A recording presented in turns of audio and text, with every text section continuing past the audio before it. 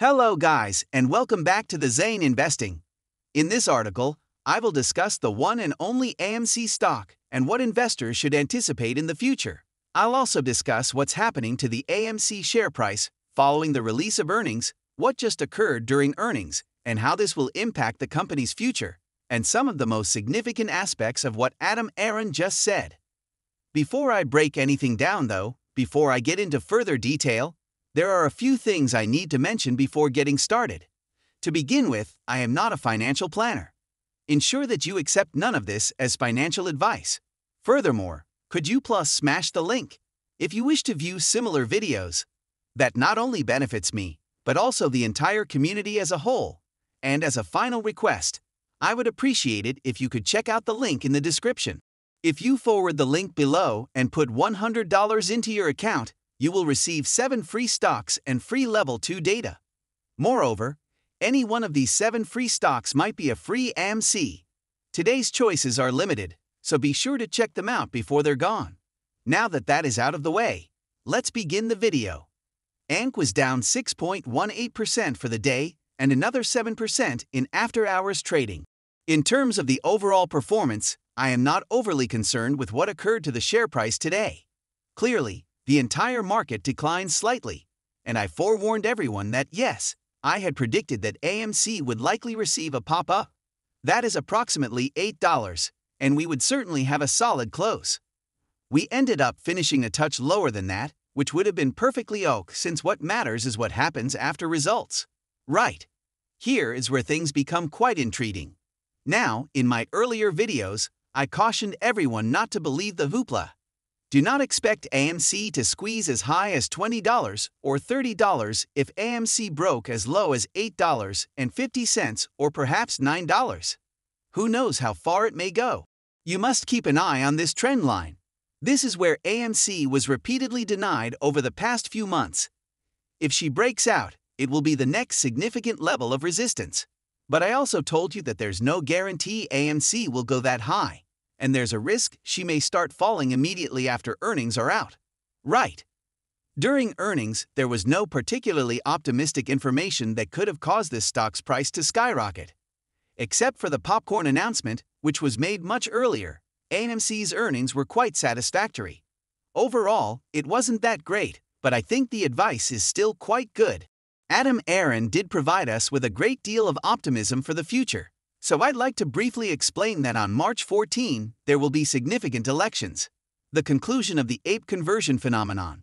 What did Adam Aron have to say about it, and what just occurred to get us started? ANC's income climbed by 27% to over $969 million, or nearly $1 billion. This is, in my opinion, really outstanding. The revenue actually exceeds estimates. They have a tendency to outperform revenue bonds. As measured by their earnings per share, it did expand slightly. Around $0.22 per share was lost. It was the total amount of the loss. The entire loss is approximately $2,269 million. Thus, AMC is still not profitable after all these years. Yet, there is still much work to be completed. They definitely exceeds both expectations, which is commendable. They did exceed many expectations, but we have a great deal of work to do to get started. The good news about AMC is that Adam Aron has announced the release of microwavable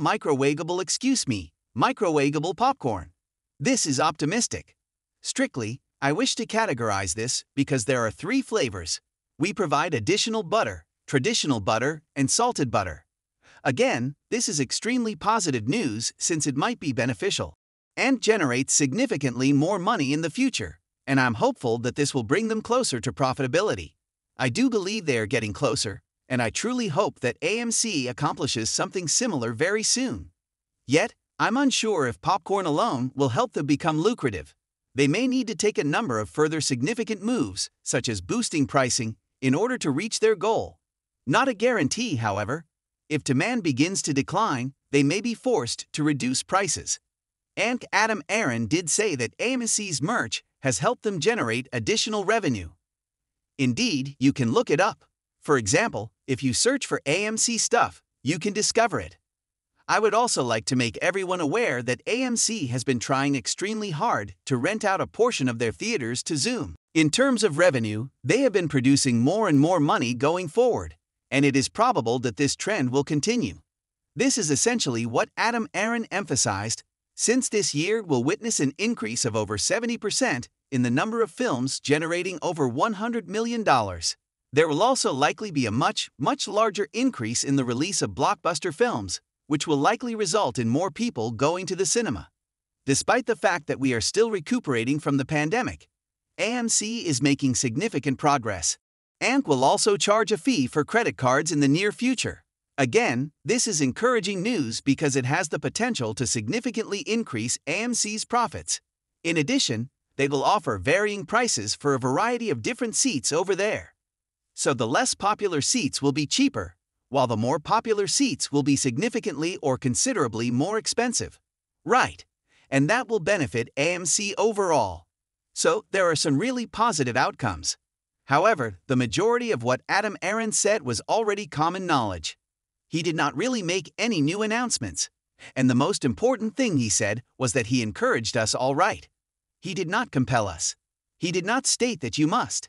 He encouraged us to vote in favor of the entire ape conversion proposal, as well as to vote in favor of the ape conversion and the reverse stock split. So why would he act this way? And here is my response to that. I wish to make this as straightforward as possible. There were approximately 500 million or more AMC shares. Afterwards, Adam Aron declared that we will establish this entity, known as AIP, correct? It was created to assist AMC generate enormous profits, in contrast to the value of AMC. However, the price of AIP has been very low. And overall, AIP has been dropping since it was released, and was trading around $0.65, with a slight increase following the announcement of the prospective conversion. I believe she will negotiate all the way down to $6. Now, she has roughly 6 points. 6.5 to 6.6 now. I believe she will drop all the way to 6, then retest 5.93 and 5.75 in zones like these.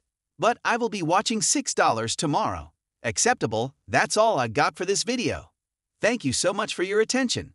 And please keep in mind that I anticipate AMC will squeeze.